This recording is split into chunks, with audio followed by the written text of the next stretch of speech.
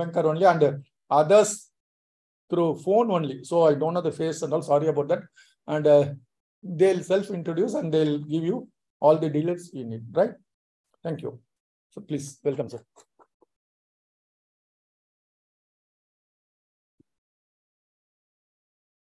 Okay, so I am Dibyendu Nandi from SESI, ISA, Kolkata. So I just want to introduce this event. So this is being jointly done with the Aditya Support Cell at Aries and the Astronomical Society of India Public Outreach and Education Committee. As you know that the Aditya Mission has 4 primary institutions involved with it, but there are also multiple different organizations around the country which have contributed to the mission. It's truly a national collaboration. So today in the outreach event that is happening here and also in the main center, multiple institutions have come together and helped us. I want to just acknowledge those institutions. So we have, of course, Aries, we have SESI, ISA, Kolkata. We have Varuni from IMSC, who has been helping us the local logistics. Thank you to also the Science and Technology Center here and Mr. Lenin for being very generous with this facilities and taking the trouble of coordinating this event here. We have people from the Institute of Astrophysics. I also believe that that Durgesh and Ramprakash of Ayuka are coming in and on the way from Sriharikota. They stayed overnight to take care of business there from the launch center. So we might also be joined by people from Ayuka as well. Have I missed out anybody, Dipankar? I guess I have. There might be people from PRL also dropping in. Yeah, people from Physical Research Laboratory might also be dropping in. We were expecting some people from ISRO, but I think they're extremely tired and they had to do a lot of things post-launch also. So maybe that will be difficult today, but I hope that we can again come back sometime in the future and get some scientists from ISRO as well. With that, it's a pleasure for me to introduce Dipankar, who is the director of Aries and also, in fact, a solar physicist who has been intimately associated with one of the payloads for a very long time, the visible emission line coronagraph instrument that is primarily being built by IAA, also ISRO and various centers. And then subsequently, he moved to Aries. He's also in the Aditya Science Working Group, and he's an expert in the observations of the sun's outer atmosphere and magnetic waves and reconnection events in the corona. So with that, I will invite Dipankar to talk to you.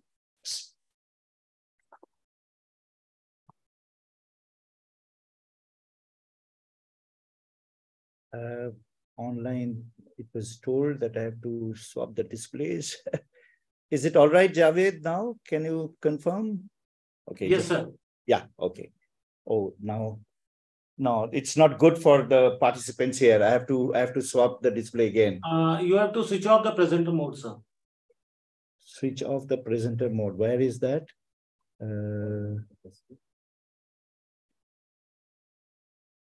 Okay, let me stop share and then share again. And then should I just share the desktop enter on desktop 1?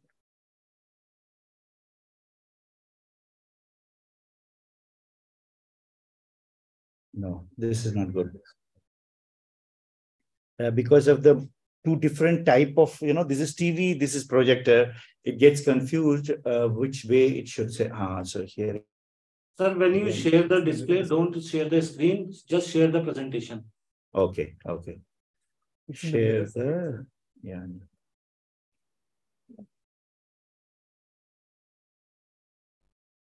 Is this fine now? Or no?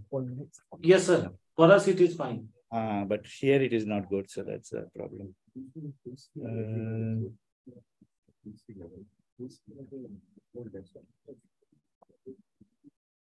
Oh, wait a minute. Sorry for the trouble. This is proves that we are not so prepared. You see? So why don't you share desktop for both? No. That is usually what's starting to. No, because of this, I know this is dual screen because there are 2 different type of screen. It gets confused. Where is the? Huh? 1 minute. Go to settings.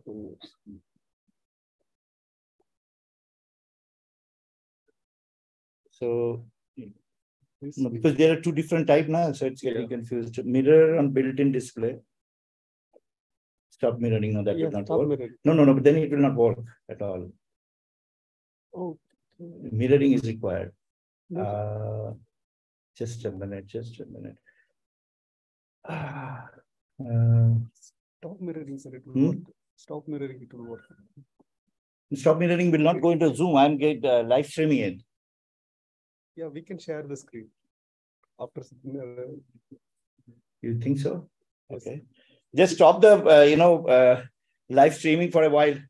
No, only mirroring only. Stop. Just a minute. Display options. Yeah. Stop mirroring. You need to extend it. Now you go to presentation mode. Go to the presentation. Okay. Presentation. Right. Yeah.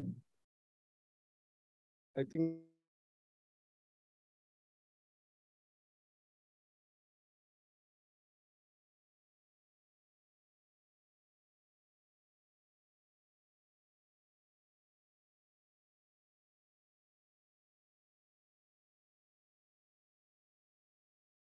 Sir, you are muted.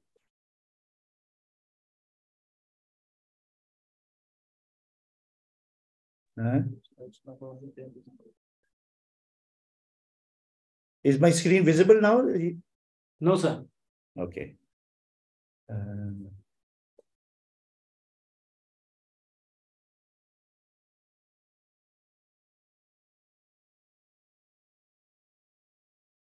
Sorry for the technical difficulty.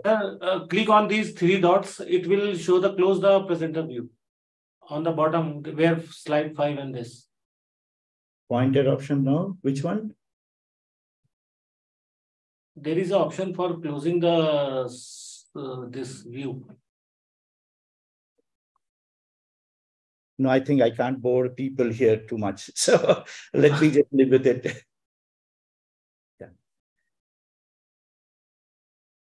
Sorry for the technical difficulty. I think we have to live with it. That proves that we are not very organized. We are all still getting up from yesterday's launch. So what I thought today is, I will try to give a brief intro about why do we need to study sun. And my colleagues are there. So I will, sort of slowly request them to come one after another. And as Dibyendu kindly, introduced me, I'm just a small soldier in many big army. And there are many generals. So please bear that, we are just doing our bit to reach out to you and share our excitement. And so today's session, the way we have arranged is to have more interactions. So please, I will try to stop the presentation sooner. And then, I have my younger colleagues, they will also make some presentations. Then you can move from this location to the main planetarium entrance, where there is a lobby and there are also sunspot viewing, and there are other younger colleagues. They will also explain, why we study sun and more in exciting hands-on way. And you will have an opportunity to interact with them. That's the idea for the whole day. It's very informal, and we will not, and please feel free to stop me anytime as I move on. So just one quick comment that sun is our nearest star, but it is a very, variable star. Means, it changes all the time.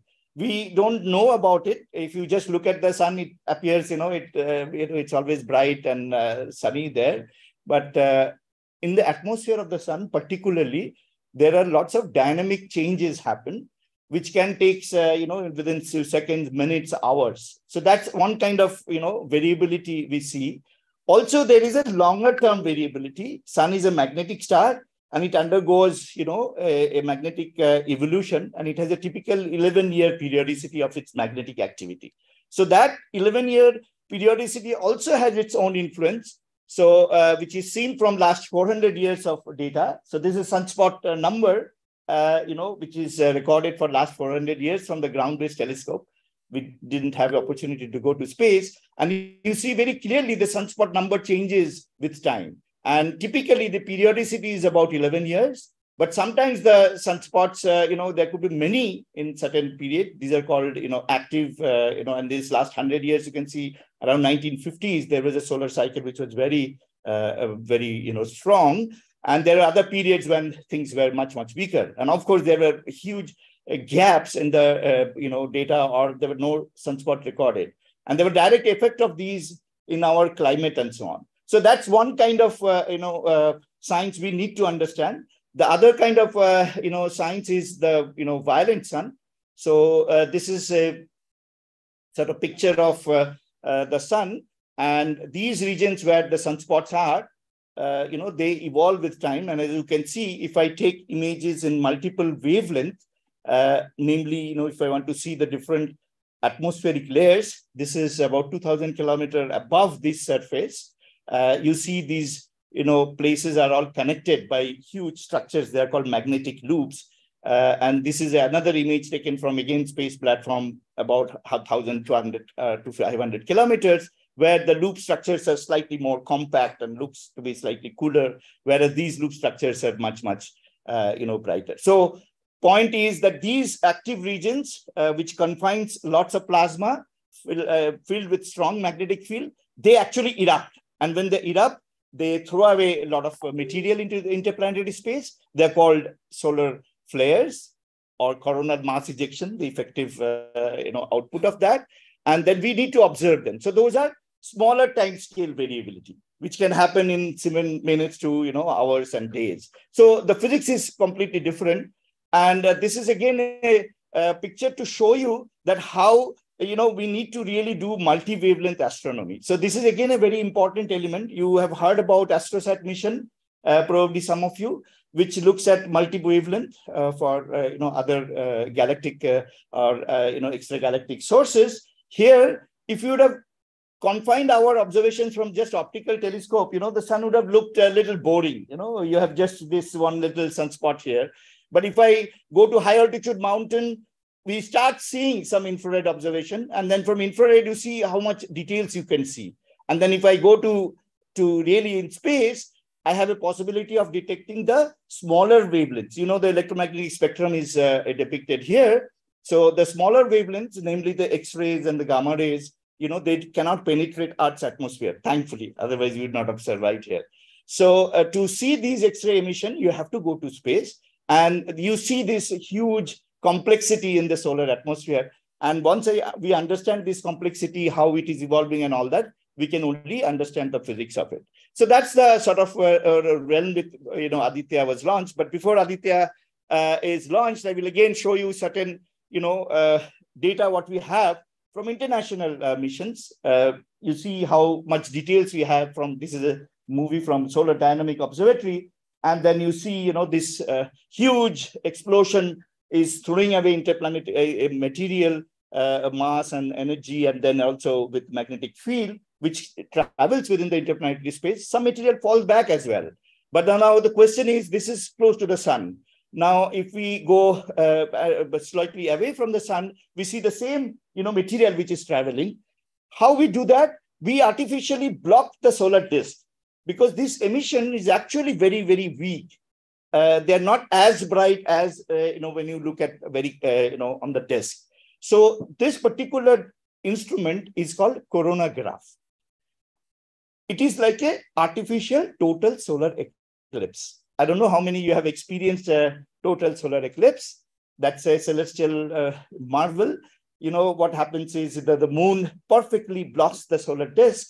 And during only totality, we see the outer atmosphere of the sun, which is the corona.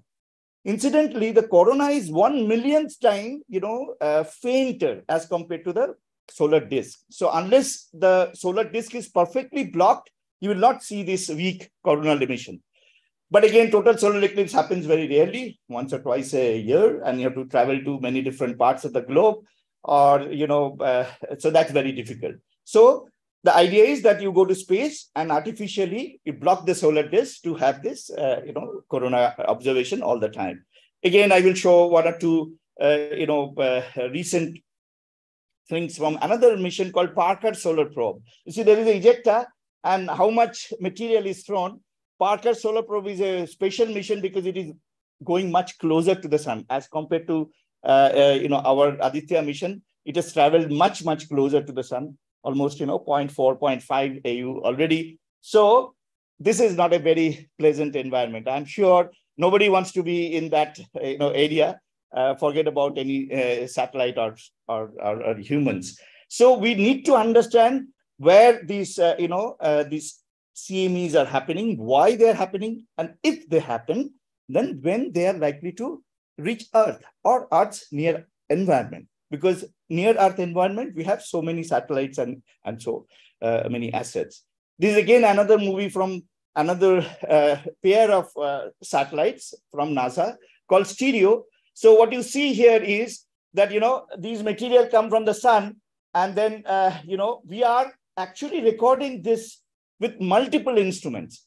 Why I'm also trying to highlight is that one single instrument cannot actually get a composite picture or comprehensive understanding of any phenomena now. So to have a comprehensive understanding, it is necessary to have a multi-wavelength, your own observatory, and then you also use the data from other observatories from space and ground. Then only you will get a comprehensive understanding. So here you see this ejecta is traveling from, this is the lower edge of the sun, and these are different instruments. This is the inner coronagraph. This is the two, outer coronagraphs. And then, there is an imaging thing also, which is attached here. These two are called heliospheric imagers and so on. So basically, we need multiple instruments. That is my main message. Now, these guys are coming from the sun. Thankfully, Earth has its own magnetic field. And that is actually protecting us. If that guy would not have been there, if the Earth magnetic field would not have been there, we would have been directly affected. Our life existence would have been difficult here. But thankfully, as I said, Earth has its magnetic field. If this material which is coming from the sun, so far I have been talking about only the coronal mass ejection. There is also something called solar wind. It's basically outer expansion of the, expansion of the outer atmosphere. Continuously, it is flowing away, plasma material. That also, it's like a, you think about a river, and then the CME is on the top of that, you throw a stone. So depending on what velocity you will throw the stone, the final trajectory of the stone will be dictated. And so depending on the velocity of the river. So solar wind is here, actually the background, which is the river, and the stone is like this, CMEs.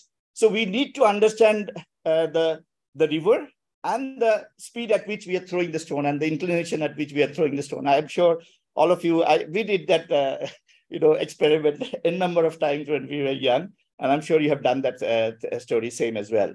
So all these phenomena basically are responsible for this beautiful thing. I do not know, I mean, from India, you don't see this.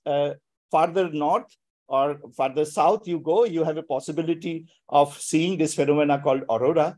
These are nothing but highly energetic particles which comes from the sun, but they are normally not able to cross the magnetic field lines of the Earth. So in the previous slide, when I showed you that these magnetic field lines don't allow the particles to cross. So what they will do is they will try to gyrate about the magnetic field lines and try to enter from the polar side, because there is almost like a gap, and the particles try to enter into the Earth's atmosphere, and they interact with Earth's lower atmosphere, and you get this little chemistry there, and beautiful auroras are formed. But apart from these beautiful auroras, you have problems in terms of day-to-day our operations. These huge cloud of material which is coming from the sun, they interact with our assets closer to the Earth's magnetic shield. First of all, it affects our magnetic field for a few minutes to hours. That is called the geomagnetic storms, and that directly impacts our communication system. It impacts our electrical power system because it can induce current, and then our transformers and all that can get damaged. You have a disruption of your navigation system, the GPS. Your WhatsApp may not be delivered in time because the communication is interrupted. Your TV program, the Pakistan cricket match, which was anyway hampered by weather, but would have stopped by communication failure as well. So all these things, is called a term called space weather. And this is a sort of, global view how, this solar, impact is affecting our day-to-day life. Because, the Earth's atmosphere, ionosphere is very much important for our communications. So it directly impacts the ionosphere. It directly impacts the, different satellites. If an astronaut is, going there to repair some instrument on a telescope or to the space station, then it can get directly affected. There is also, atmospheric drag. What happens is when such a huge, solar storm is traveling through interplanetary space, it affects, disturbs the solar, solar wind as well. Suppose, we launch a satellite, there is a, precise calculation in terms of its trajectory, but the trajectory is again through a medium, right? As I was giving example of this, river and throwing the stone, it is similar. It is assumed that the atmosphere has certain, velocities and so on. In fact, even yesterday's launch, when we were observing, we were all very tensed that, of course, the weather was very good. So always there is a, a big follow-up of the weather conditions also important, but the solar conditions are also important. Incidentally, more than a year back, SpaceX, this is a private company in US, they launched 40 satellites and all of them were lost. They were destroyed because they didn't account for the changes in the trajectory because of the atmospheric drag. And that drag was induced by, solar storms. It was not very big, so they didn't worry about it. But, even a moderate size solar storm can impact the trajectories. So there are n number of, things where we have to, worry about.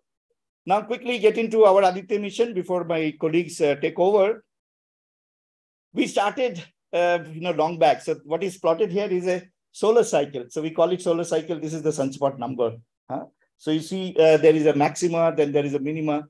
We started talking about a coronagraph way back in 2006 for a low Earth orbit. But then, and the low Earth orbit, coronagraph was almost under development and so on. Then there was a sudden change, and this all happened because of Professor U.R. Rao. And the small satellite program was expanded to a huge observatory class mission for Lagrangian 1. And then we started, there was an announcement of opportunity. Many institutions and, they proposed different payloads after quite a bit of a review and so on. 7 payloads were selected. And, the community has been working for these 7 payloads for last, almost a solar cycle. And of course, we had COVID challenge during minimum. Finally, the payloads were delivered and we had a launch yesterday. So that's the solar history. How did we, you see this trajectory? We experienced all this, yesterday. So it was a very nice, perfect liftoff from Sriharikota, and then with a certain separation and burning stages and so on. About an hour later, this spacecraft was separated from the launcher. And that was the moment. And after that, you saw, there was cheer, and the chairman and the others, came out during the public and congratulated. So now we are traveling. We are going through this orbit. So basically, this orbit very similar to Chandrayaan. So we will expand, and then eventually there will be a slingshot, and we'll be taking off from here. So that's likely to happen around 18 September. And then we will be traveling for almost 4 months. So this is called the cruise phase. And there is one more very important maneuver, which is called the halo orbit insertion. I will talk about what is halo orbit at around Lagrangian 1. You have heard that we are going to Lagrangian 1. That's a point here. And we are going to make a huge halo orbit around, Lagrangian 1. This insertion is a very critical maneuver. Of course, India has not done it before. Only European Space Agency and NASA has been successfully, executed that. So that's a huge challenge. As you have all heard, we were really waiting for the soft landing of the moon. So this is again another technically very challenging maneuver, and we are all keeping our fingers crossed that we'll be successfully able to achieve that. Thanks to ISRO that, ISRO is taking up this kind of fantastic mission challenge. So what is in Lagrangian one point? Essentially, Lagrangian one point is an imaginary point in space. Here is Earth, here is Sun. So this is called Lagrangian one. In a two-body system, you can have a two-body system like Earth and Sun. You can have 5 Lagrangian one point. So this point, once you reach there, basically, in space we make a either a circular or an elliptical orbit. So here it will be a huge halo orbit, and it's not on one plane. It's actually going to be on a different plane. But essentially, for any central motion, you need a centripetal force. So that centripetal force will be balanced by the gravitational pull between the satellite and the Earth, and the force between the Sun and the satellite. So this is somewhat a reasonably stable position. Once you reach there, you don't have to spend too much of fuel. So that's the main advantage of going to L1.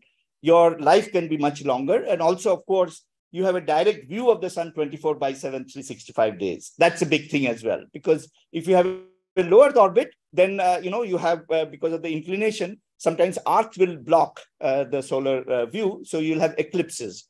So that way also the Lagrangian one position is very, very important.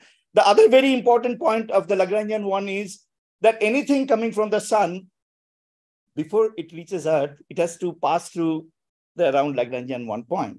So you have a possibility of remotely looking at the Sun and also doing measurements. We call it in situ measurements of the material which is coming from the Sun.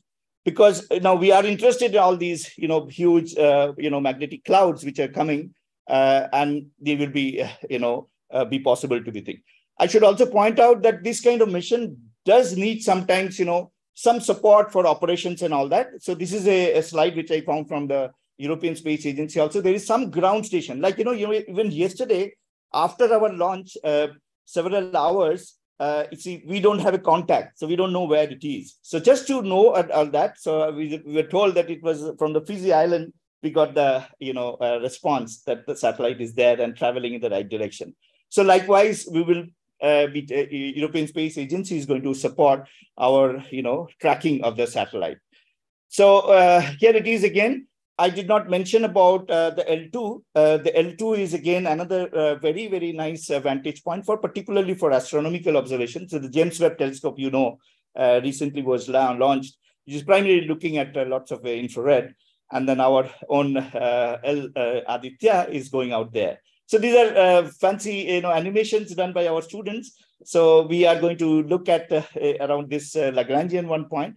And the other Lagrangian one points which are very important for solar observation is, one is L5, which is in the side. So the advantage of going to L5 is that, the Sun rotates like this. So once these sunspots and active regions, are in the side, we can't see them. So we are only seeing them after, say, 5-6 days when they are in our line of sight. So having a L5 mission gives you a very early, messages that, this guy is developing and so on. So this is very good for space weather and understanding the evolution of this magnetic field and so on. So L5 mission is big. And in fact, we must point out that we started thinking about next. So we are thinking always big. So the next mission, you never know, we can go to, somewhere. So I will not actually, I will skip some of these slides. There are, several posters about the different payloads and all that. My last but one slide is that we have made an Aditya support cell. Our idea is that, and also ISRO particularly is keen to increase the user community. So the people who build the instrument, they know what to look for. And for them, it is somewhat easier to analyze the data and so on. But that's not enough. It's a national mission. In fact, it's an international mission. The international community is looking for the spatial data, which is supposed to come from this mission. So we need to train much more, younger population. So that is one of the reasons that, we are going out to different parts of India and having training workshops and so on. So please look at our website. We have regular training programs and so on. And we are looking forward for some of you, if you are interested in Aditya Mission, learning about the scientific data analysis and how to, submit a proposal, because this is observatory class. You have to submit a proposal to get some data and so on. And that's my last slide. That's the team from there. We had lots of pictures taken yesterday, which probably you will see it in the open lobby. Jai Hind, thank you for your attention from this beautiful place where I am.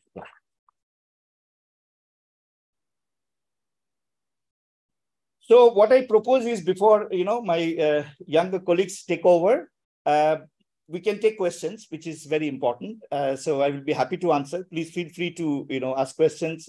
We have colleagues, and as Dipendu pointed out, you are only seeing very few individuals here. Many more are there in the main lobby area or in the entrance of the planetarium. So I would request all of you to move after these talks are over to that, so that the others can come in here. So we will be, swapping people to get more exposure on Aditya Mission. Yeah. Please feel free to ask some questions now, and then we will invite Chitradeep.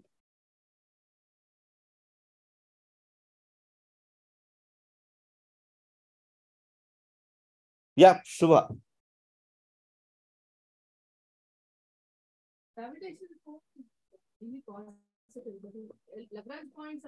Okay. Yeah, just use the microphone so that the others hear. I will repeat the question anyway. Yeah. Yeah, the Lagrange points are points where the force due to the other bodies is zero, actually, right? But you're having despite the gravitational force being positive, you're having L1, L2, L3 and all in various different places. It looks very, I don't understand why it is. So it creates a confusion because we all think about in a plane. It's a 3D space.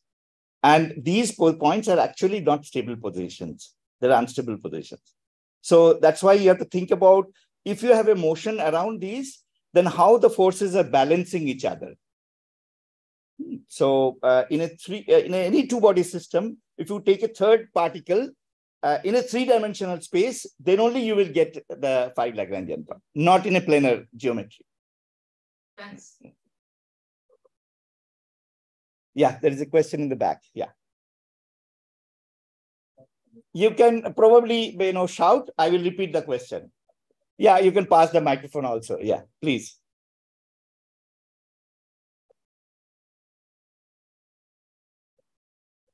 Sir, so I had a question. I watched the video where you were in a discussion panel yesterday, and I had a question regarding that. So one of the payloads, the Papa payload on the Aditya L1, it senses not only coronal mass ejections, but also the mass, which is the plasma, which comes from that. So how does the ejection of plasma from the sun affect Earth? Okay, very good point. So there are two answers. So the question is, I think others are able to hear this. So Papa has the ability to, detect the electrons and ions, their charge and to mass ratios and so on. So it has the property of, suppose you have a magnetic cloud, which is coming. So how much energy it is carrying, what kind of composition is there in that magnetic cloud, we need to know. In fact, we also need to know which direction this is coming. Also need to know what kind of magnetic field is there inside that magnetic cloud.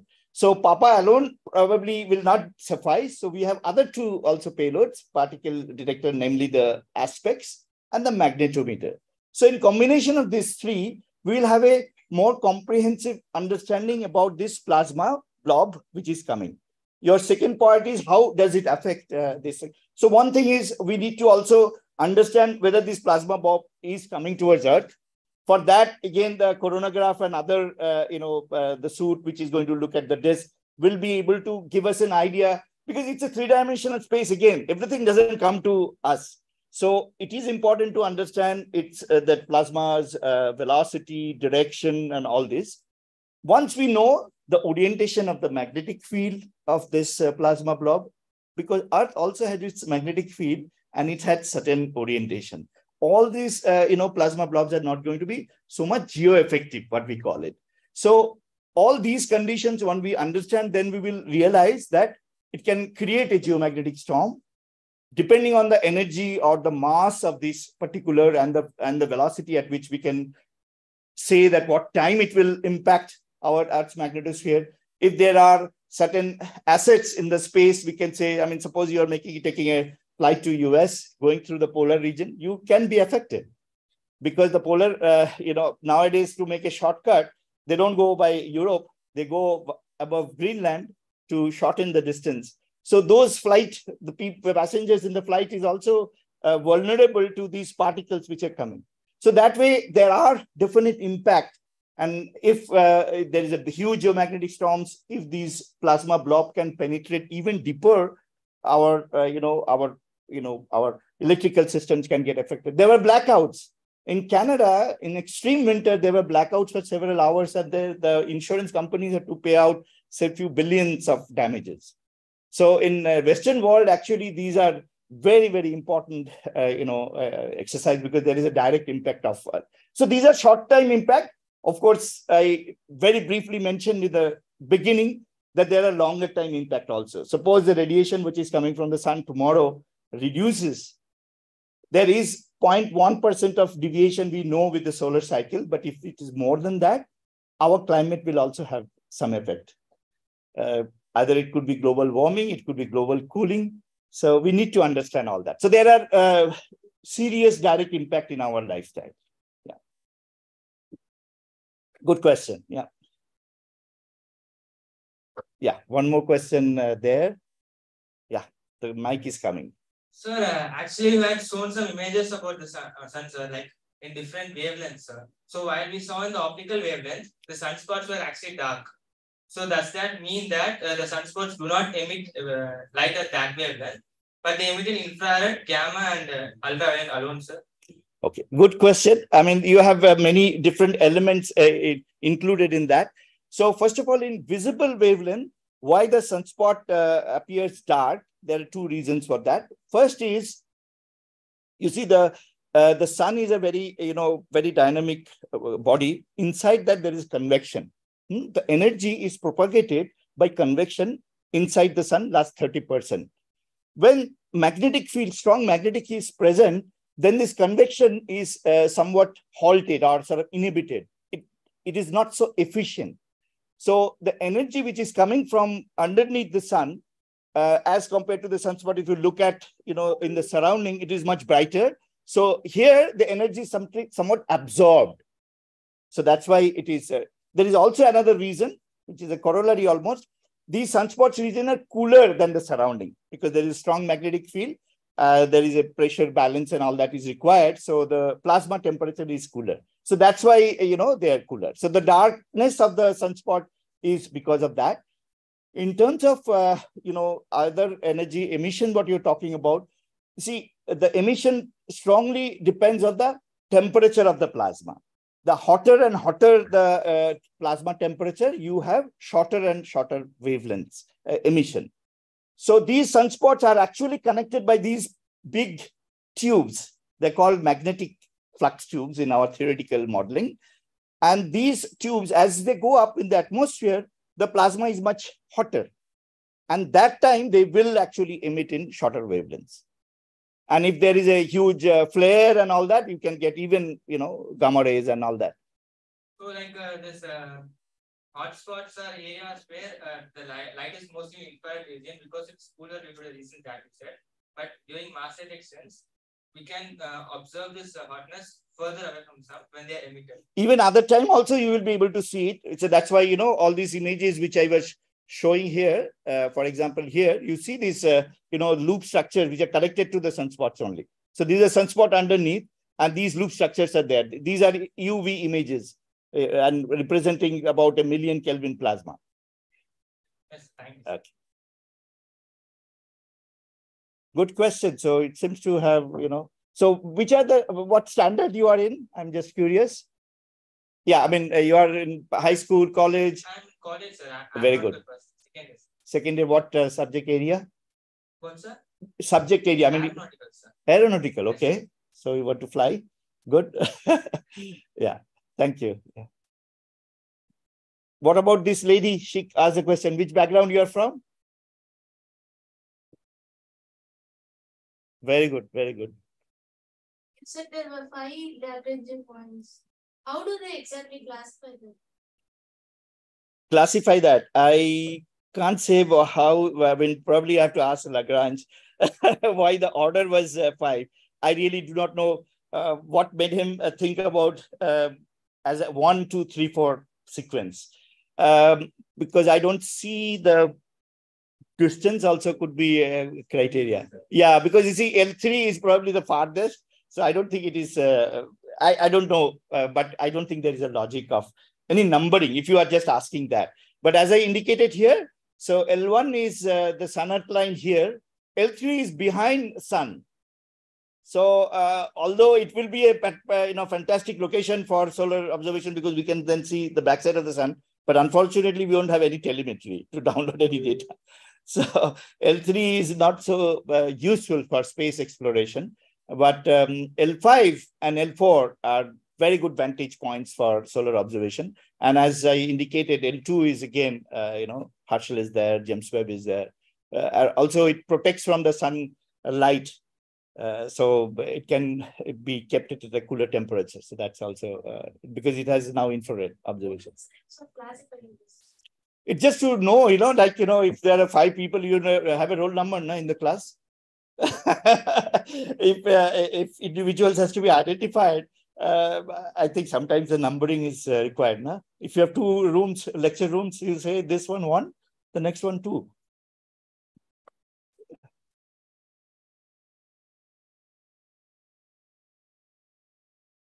Yeah, there is a question there. Yeah, so the sun, when it ejects the coronal heat waves, it affects the Aditya. So how does it handle those heat waves? So, I mean, since you use this terminology, heat waves, I did not say a heat wave. It is a magnetic cloud, which does carry, and of course, it is a plasma blob. It will have some temperature, but it is not as hot as you think, because a Lagrangian 1 point is still 99% distance away from the sun. If, if the sun-earth distance is 150 million, we are only traveling 1.5 million kilometers. That is 1% of the distance. So these plasma blobs, the pictures which you have seen, it is true that, that million plasma is thrown, but they're very, very thin also. So the concept of the heat, what you have in your mind by seeing those pictures, when it arrives, actually it doesn't make that kind of impact to directly. So the heat is not a major issue, but the particles, they have high energies and so on and so forth. They do impact. But of course, our intention is to detect those particles. So that's why we are going to Lagrangian 1 point. So to some extent, your question has a very important implication is, so when we build such instruments, we have to test them with such highly energetic particles. Otherwise, these systems will get damaged. So in fact, in the laboratory, they are bombarded with high energy particles. We have laboratory, we have in TIFR certain laboratories. So certain components are hardened with this kind of radiation. Yeah. Thank you. There's a question in the back.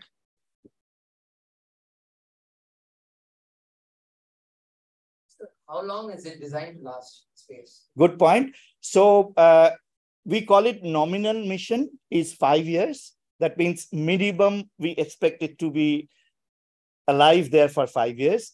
But we scientists always think more positively, and we expect it to last for more than 1 solar cycle. That is 11 years. Incidentally, the SOHO satellite from European Space Agency was launched in 1995. It is still alive. But having said that, all the instruments are not performing in its same potential because it's much too long to survive. So depending on our life of the other instruments and so on, we hope that we'll be there for 10 years. But the nominal mission lifetime is 5 years. So you told that the L1 point is unstable, right? So what is the L1 point? So we are not staying there, nah? So that's the point. See, we are not, first of all, it's an imaginary point. It's like, your mathematician's concept. But we are, that's why we are revolving around the Lagrange. So in space, it is very hard to stay in one place. You can't. So you choose certain locations where you have to spend less fuel. That either use certain, certain gravitating object, like, you have an orbiter around Moon or a Mars and things like that. But here it is a imaginary space. Once you reach there, it is providing you naturally, a easier lifetime. That's the advantage. Any other questions? Yeah, there is one there and one here. Yeah, just tell you, it's a young boy. So which class you are from? Ninth standard. Which school? Maybe Academy Senior Secondary School. Very nice. Okay. So what's VLC, sir? What is the use of VLC? So first of all, we should know what is it VLC. So VLC is full form is visible emission line coronagraph. So it is a coronagraph, as I indicated in my early slides. It artificially blocks the solar disk and allows us to see the corona, which is the outer atmosphere of the sun. We have 4 cameras in that instrument or that telescope. 3 cameras in the visible wavelength range. So that's why the visible has come. Now, in the corona, since it is in a very high temperature, the certain elements are in a very highly ionized state. A element goes into 10th ionization state or 11th ionization state, and then once you go to a higher state, you can come down to the lower state and then can get that emission. So it's called emission line for particular elements. So we have a way of particularly imaging the corona in those emission lines through a spectroscopic method. So if you have seen a spectrum, so in that you get these particular, different lines formed at different wavelengths. So if I can image it or see that particular spectral line, I can identify, or I can also even talk about what is the temperature, what is the density, what is the pressure in that region. So these are called plasma diagnostics. So we can do all that.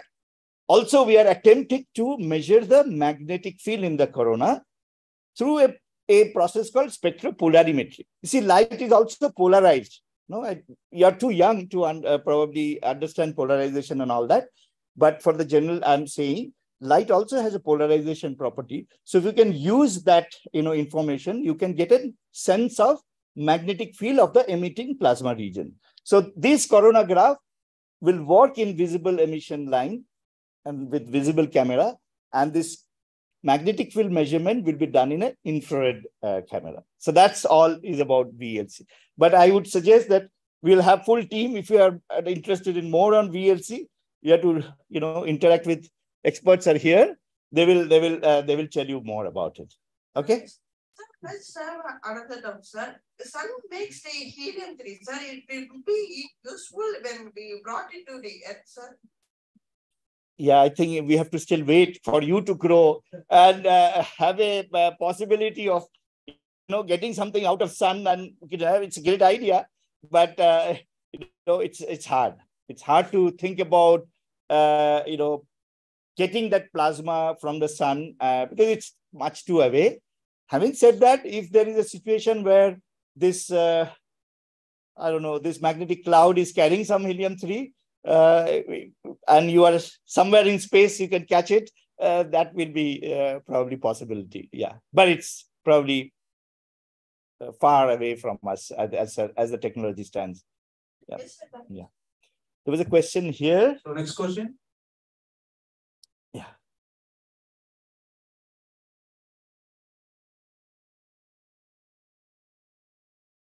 Hi, sir. I'm K. Vasan from Jigopal Garadia, Hindu Vidyalaya.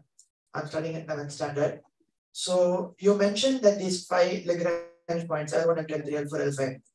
You said that they are moving in a 3-dimensional space. It's not like a fixed point. But if we consider a point, it only has a position. You can't consider its dimension. So how can you actually call these 5 points? A singularity, I have to probably, take you to a little more mathematics. These are called also singularity points. There are certain mathematical concepts where, you have minimum energy conditions and so on. So, why can't you have a, point in a 3-dimensional space? Why not? What prohibits you to have a point in a three-dimensional space? You see, if it doesn't prohibit, so you can have a point in a three-dimensional space. But sometimes, it happens that the points are connected by a loci, and then you have a sheet or layer. So there are certain other mathematical topological conditions where these things happens.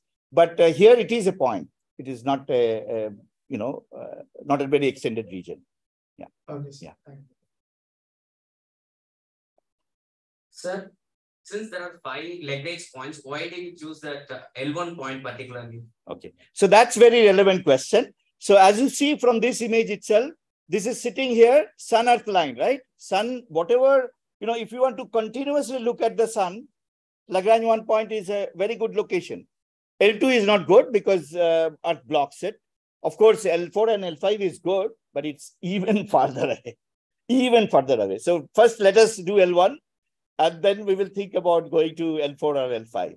Yeah? So this is ideally suited because we have a continuous viewing of the sun, and anything coming from the sun before it reaches Earth, we will be able to detect that. So it's a perfect vantage point.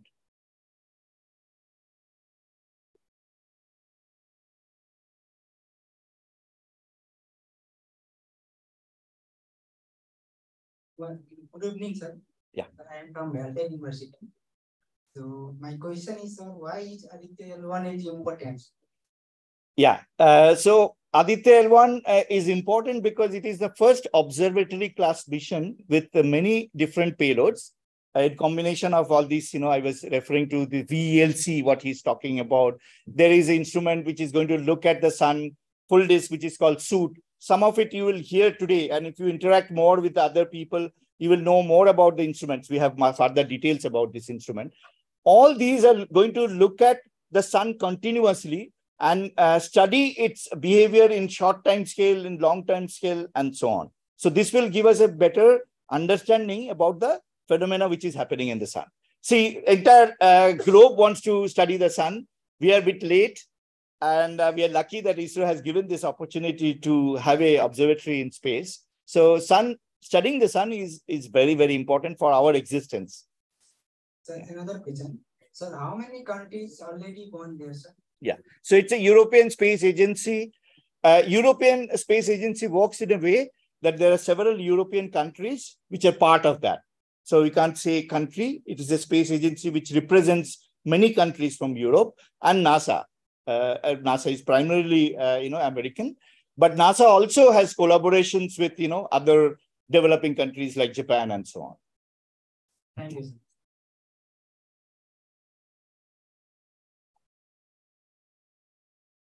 A young boy. Yeah. Good morning, sir. I'm Shushan Mission of Class 8B. I'm from AMM School. Will there be any... Okay, so is there any point that Aditya L1 will be close to the sun? No, we are going to be much away from the sun, and we are going to be always at around that distance, 99% away. So we are only going, as I'm indicated very clearly, we are going 1.5 million kilometer. The distance from there to this, you just subtract 150 minus 1.5, that much. Yeah.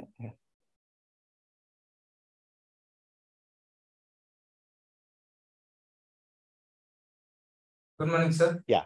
I'm Arjun Malvan. I'm studying in JJP school, sir. I'm studying in 11th standard. My question is, what is Halo's orbit? Halo orbit is, you see, this is a projected in the plane. But as I was pointing out, it is essentially a 3D orbit. So it's not always, just a single, ellipse. It has a slightly changing of its eccentricity and so on. So that is termed as a halo orbit. Normally, elliptic orbits are referred to as halo, but this is slightly different from a standard ellipse also. If the ellipse is, probably Shua will know, it's almost like a Lissajous figure it is going to form. Thanks. Question, yeah, the lady. Good afternoon, sir. I'm Sania from SIVT College.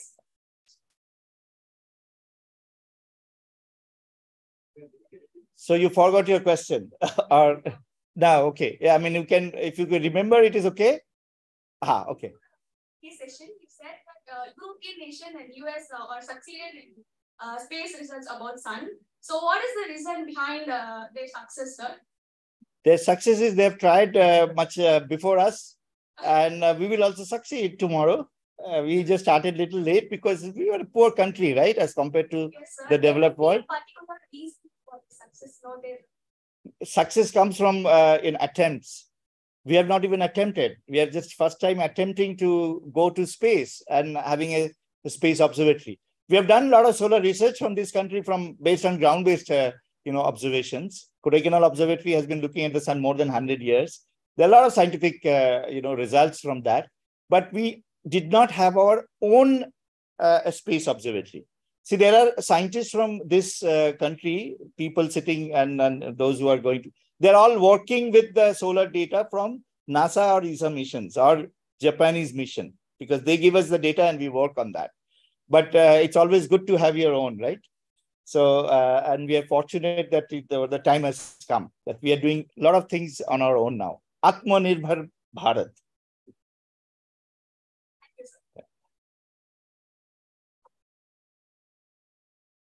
So, good morning all. Good morning, sir. I'm Shivani. Well, I appreciate all the people who asked the question, like it was really logical. Well, I'm a poetry girl, to be honest. It's kind of off the topic, but how do you guys feel, like the scientist people, feel when you launch the rocket? Because even when I do a simple project, I always have the fear of failing somehow. So, will you guys like feel the fear of it crashing, or how do you feel? Yeah. Of course, if you are dedicated, if you are sincere, always you worry about the results. This is a natural thing. It appears that, you're a sincere person. That's why you have also the worry for failure. But this is of course, human, we have to build ourselves. We have to look at, the success which is happening around us. And you see how many people are getting successful, right? And we are not doing bad. So there are many things, Chandrayaan is such a great success, right? Of course. So look at the good things happening around you and be a little more confident. Of course, having said that, we also get our attention, but we try to think as positive as possible. Thank you, sir. Have a great day. Hello, sir. I hope you're having a good day. I'm Shamita from KRM Public School, and I'm studying in 12th grade. First of all, I wanted to say that your presentation was really amazing and I enjoyed every bit of it. My question is, how many AUs are all these points away from Earth? How many AU? So this is, as I said, the Lagrangian one is already at 0.99 AU because it's just 1%. 1 AU is the sun Earth distance. So I do not, frankly, I do not directly remember the numbers of the L5 or L4. I have to dig that out. You can calculate, yeah. You can calculate from these diagrams and all that. Rough estimate you can get. Of course, L4 and L5 both are much closer. You can imagine from this diagram itself. Yeah, yeah. Thank you for your compliment. This means a lot for us. Good morning, sir. The sun's outer atmosphere is hotter than the inner atmosphere, right? So there are a lot of theories stating that. Is there any particular theory that you scientists believe? Very good. So you have done your homework also. Nice. So as I briefly indicated, that the outer atmosphere of the sun, namely the chromosphere and the corona, is hotter than the surface. And this has been a mystery. And this problem is called coronal heating. So the question is, so any normal thermodynamics cannot explain. So some non-thermal processes will be responsible for that. So to be honest, early 90s, I started my PhD and my first project was on coronal heating and I'm still working on it. So that means that we have understood quite a bit, quite a lot in fact, but still we have not reached a stage where it is a complete understanding. Now, I think there is a very good consensus among the scientists that there are two major processes which are believed to be responsible for coronal heating. One is based on reconnection. These are called magnetic reconnection. because the atmosphere is heavily magnetic. All these plasmas, they are confined because of the presence of the magnetic field. So in some way, if you can, normally magnetic field do not like to talk to each other, they repel. But if you can force them to come closer, the magnetic connectivity and the topology and so on, it changes. And the magnetic energy gets converted into heat and kinetic energy. So that is the process called magnetic reconnection. And now we know magnetic reconnections do take place in the sun from very small scales to medium scales to very large scales. So the large ones are the bigger flares, the smaller ones are the smaller flares. So that's the reason, actually, since you asked the question, in Aditya L1, we have 2 X-ray spectrometers, which are going to primarily looking at these very, very tiny small flares and very large flares also. Two instruments are there, so that we can see that how much energy is carried by the small guys, the middle guys, and that big fellows. So this combination will give us an understanding whether we have sufficient energy to hit the corona. There is also an alternate complementary now, we call it mechanism, which is called the wave heating. Essentially, in the solar surface, you have a possibility of generating a lot of waves because it's a continuously disturbed surface. I clap, I create a sound wave. So if you have a convection on the outer surface, then it creates a lot of sound waves. But then sound waves gets modified because of the presence of the magnetic field. So these waves are of magnetic in nature, and these waves can carry the energy from the lower atmosphere to the higher atmosphere, and then dump the energy in the higher atmosphere, namely the corona.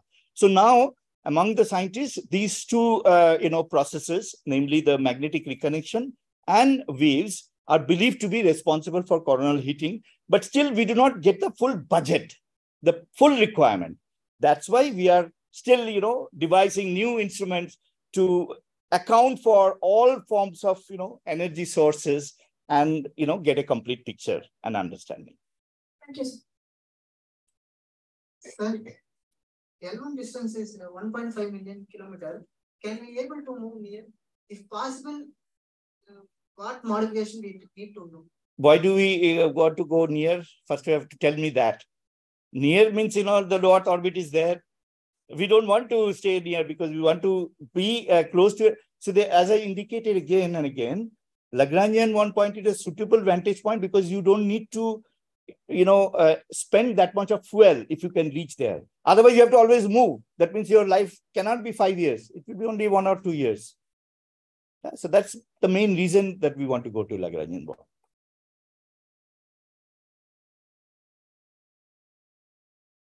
So probably I will take, 12:20, we will swap. Maybe, you can come over and connect things.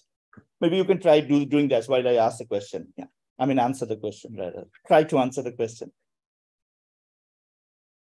I will stop share. Can you join the, Javed, you can stop this or pause these things now. Yep. You can set it up. Yeah, go ahead. Ask your question. Yes, sir. Are there any missions in the future? We have geosynchronous orbits, right, sir? So similarly, we have sun synchronous orbits. So suppose we send a set of satellites to sun synchronous orbit such that we measure such a point that suppose 6 or 8 satellites such that they have angular diameters that they can cover the entire sun. Right?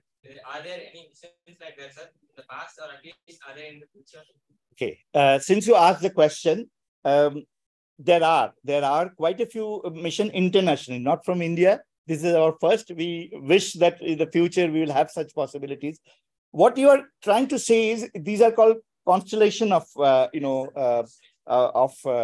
satellites, and that there could be a mother satellite which will connect to this. There is a mission called Punch, which is an approved mission. 2025 it is supposed to launch. I'm also part of that mission actually from NASA. And that will attempt to look at the corona and heliosphere with this constellation concept. So there will be 4 such, smaller satellites. We call it sometimes microsatellites and so on. So there are such programs which are already approved in international scenario. From India also such possibilities do exist. And after Lagrangian one, sort of, success, we are, in the process of started talking about next. You guys should quickly do all the, primary studies and join in these discussions. Sir, are those satellites launched in sun-synchronous orbit, sir? No, they're not sun-synchronous. Sun-synchronous is again a big thing because it's also far away. These are mostly lower. Yeah. Yes, sir. And sir, one more thing, sir. Can we know about like your experience, like your career and how you got into this? Okay. I am a sort of very common person from Kolkata, studied from a government school in Bengali medium. People do not like to these days go for vernacular language, but I studied from a Bengali medium school called Baliganj Government High School, then studied my physics honors from St. Xavier's College, then subsequently from Calcutta Science College, physics MSc. I didn't have any astrophysics until my MSc, then went to Bangalore. I did my PhD from Indian Institute of Astrophysics, Bangalore, and subsequently spent some years in Europe and back in India and as a faculty at IIA for some years. Just last 3 years, I've moved to Aries as a director, and probably I will be back in IIA after a year. That's my, yeah. I think that will be the last question. That will be the last question, and I will request.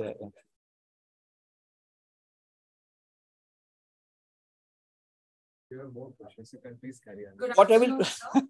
please, no. Yeah. Good afternoon, sir. Yeah. Myself, I'm Tanushree from Physics Department in Stella Maris College. So most of the payloads in Aditya L1 are being covered with the gold foils. So I would like to know why is it covered with the gold foil? Yeah, good point. So the gold foil is also to protect it from the contamination, because this particle also does a hit, and contamination is again not good because the dust and any particulate contamination sort of affects the life also. So to protect these things, the gold foil is a perfect reflector and so on. So that's why they are used. Thank you, sir. Yeah. Good morning, sir. This is Aruna Sundari from Medras Christian College. Okay. So, I would like to know more about coronal mass ejection. Okay. So I have a PhD student who passed, and he's a successful postdoc now. So I will divert that question. So let's do it this way. I'm going to be around. I'm going to be around. Let's have these, next presentation, and I will hang around, and you can ask me questions, because after that I would expect you to go to the other section also. You can get a new perspective as well. And I do have some knowledge, but it's always finite and limited. So it will be good to interact with many more people. Okay. Yeah. So let's have, yeah.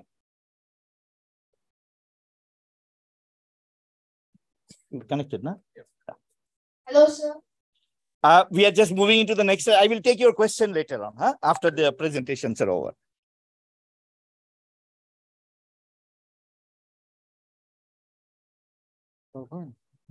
This is very.